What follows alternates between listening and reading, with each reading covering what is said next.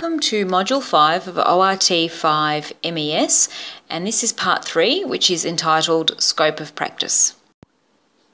Scope of practice relates to the skill set of a discipline or profession. So, for example, if we look at the scope of practice for orthoptists, surgical management of a patient is what we'd consider out of scope for orthoptists, as shown there on the left-hand side, patient having eye surgery.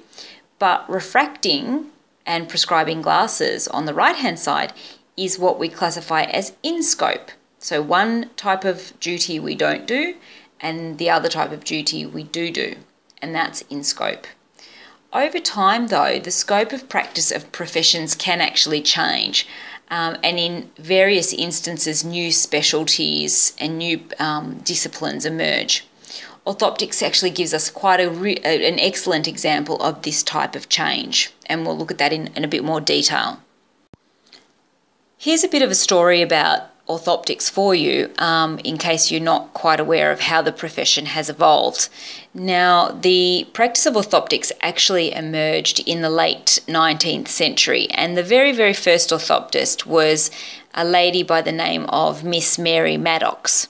And she was trained by her ophthalmologist father, Ernest Maddox, and you'd be quite familiar with him, I'd imagine. He invented the Maddox rod, the Maddox wing, and so on. So that was Mary Maddox's dad, and she was the first orthoptist. He was an ophthalmologist. Now, Mary commenced orthoptic practice in London in the early 1920s. And the first hospital clinic which employed an orthoptist opened at the Royal Westminster Hospital in 1928. Very soon after that, in Australia, there was the first hospital clinic employing orthoptists at the Alfred Hospital in Melbourne, and this was way back in 1931.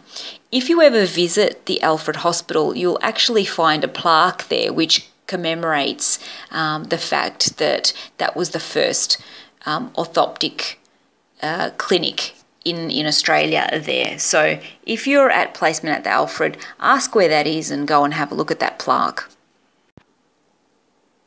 So you probably already have a good understanding that the very first orthoptists of Mary Maddox's time and after that were trained to specialise in the diagnosis and management of ocular motility, and that orthoptics actually means straight eyes.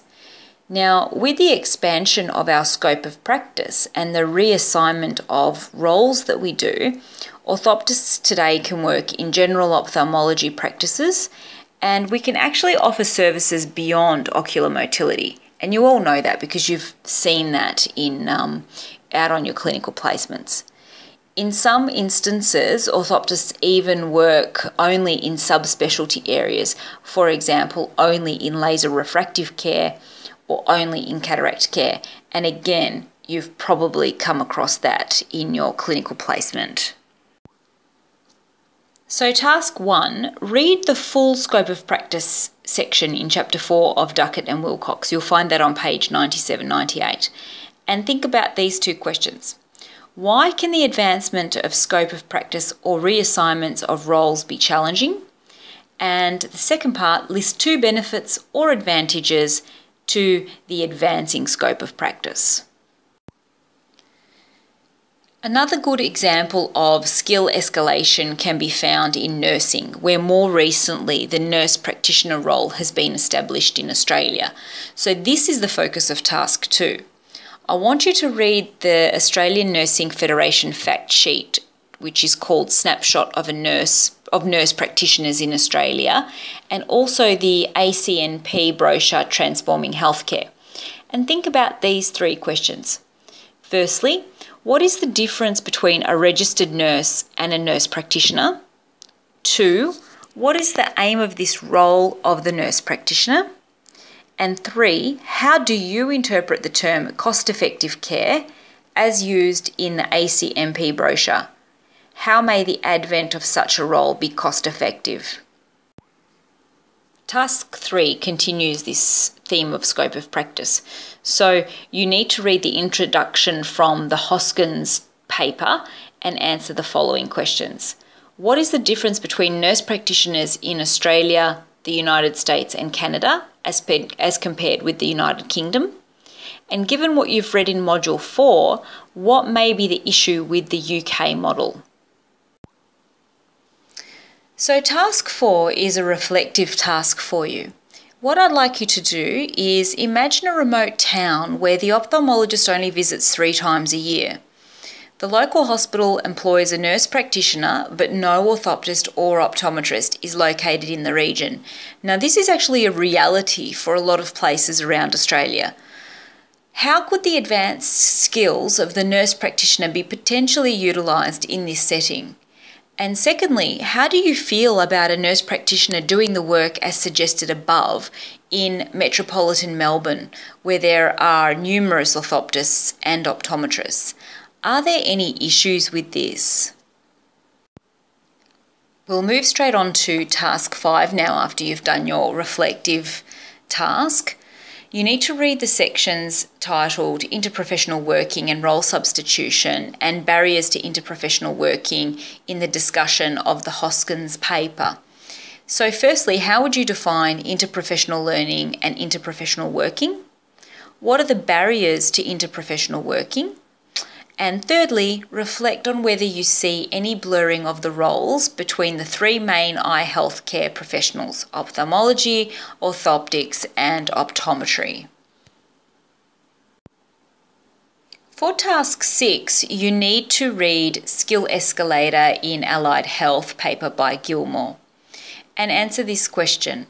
What factors are suggested that need to be considered when developing advanced practice? I think this is a good one that you probably need to discuss in your groups. And as with all of these tasks, it's a good idea to bounce ideas off your group members. So as noted in the paper by Gilmore and others, 2011, it's important to note that policy and legislation can also play a critical role in scope of practice. In the past, orthoptists could not legally prescribe glasses or instill cycloplegics, mydriatics, or local anaesthetics. So what I need you to do now is reflect on the following. 1.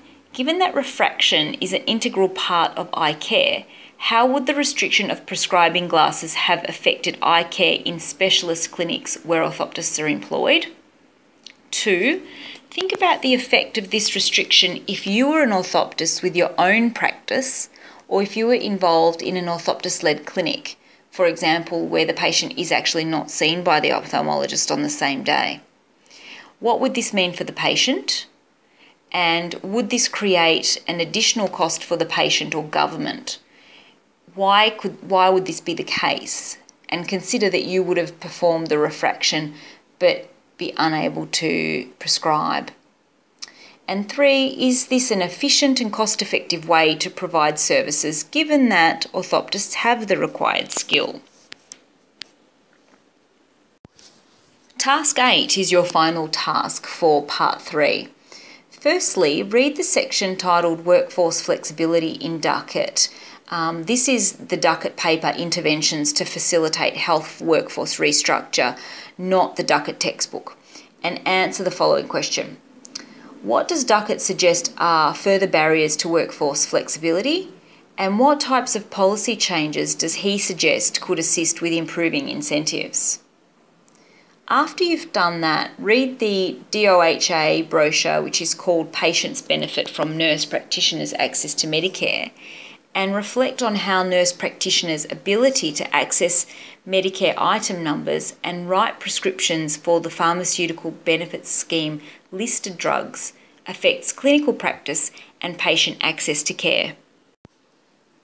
We've come to the end of part 3 of module 5. We've looked at healthcare efficiencies and workforce productivity, and we've really delved in depth in terms of scope of practice. The next section, we're going to be looking at service delivery models.